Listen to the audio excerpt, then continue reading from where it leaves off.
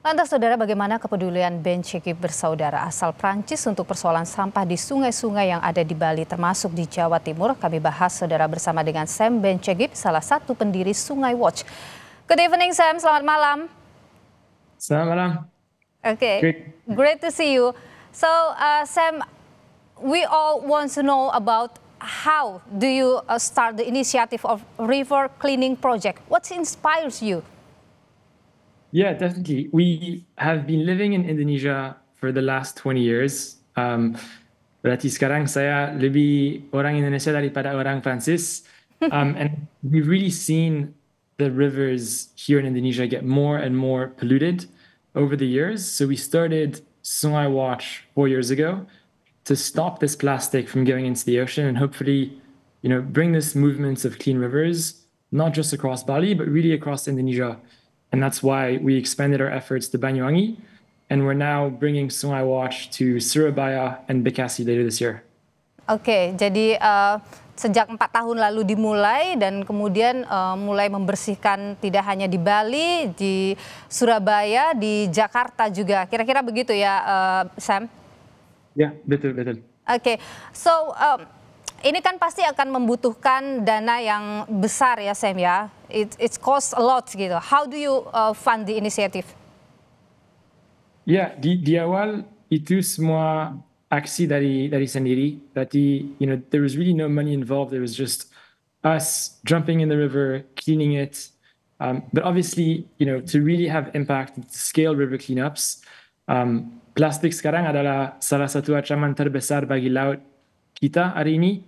Berarti untuk bersihkan sungai pasti harus ada banyak dana, harus ada banyak sponsor. Berarti Sungai Watch adalah satu yayasan, and so we take sponsorships from everybody via our website, the regular public, but we also work with companies and corporates and help us fund this work. Obviously, I think if we really want to see clean rivers in Indonesia, it will be, millions and millions of dollars. It is a huge, huge problem.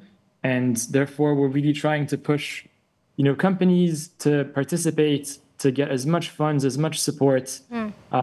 Because we don't just need to clean the rivers, but we need to make sure that the trash is properly sorted, but also that we create the best and better waste management infrastructure so that people actually have a solution. Oke, jadi Sam ini punya website dan mendapat banyak sumbangan dari masyarakat, termasuk juga dari perusahaan-perusahaan swasta. Do you work with the government too? Yeah, we work very closely with the government. Every time we install a barrier in a river, we need a permit. So we always, seek their help. We also work with them closely with manpower. So they always send some troops. I do think that we'd love to, build our relationships with our government even further and find ways to collaborate.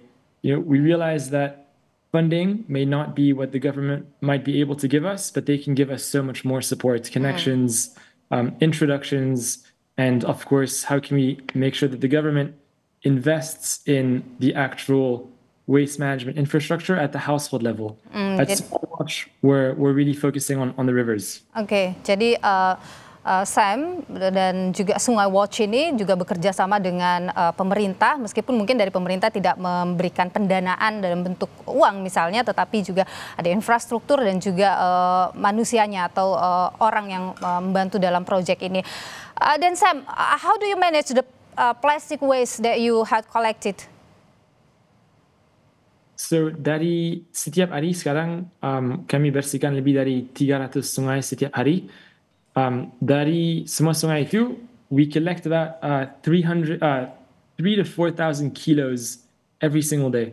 That trash goes back to one of our 10 facilities, and we sort all that trash into 30 different materials so that we can understand what is polluting our rivers and really work with communities on helping them live more sustainably. What types of plastic and materials can they try to avoid?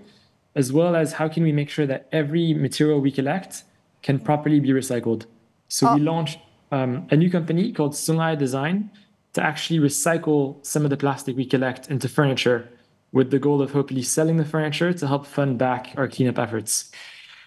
Oke, jadi ada program recycle, ini juga yang karena ada banyak sekali sampah-sampah yang dikumpulkan, itu yang juga salah satu hal yang dilakukan oleh Sungai Watch ini.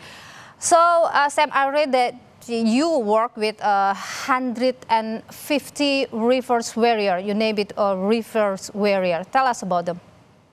Sure. Our river warriors are really, the people behind all the impact that we do. They're our heroes. And, they're jumping into rivers every day. They're sorting the 4,000 kilos of trash that we collect on a daily basis. And at Sungai Watch, we're really a community-driven organization. Without these river warriors, our work can never work, and we can never clean so many rivers. So we work with a network of local community members who we hire full-time. So our 150 staff at Sungai Watch are paid full-time, fair living wages. And we're really looking for, the most passionate people out there that believe that Indonesia's rivers can be clean again.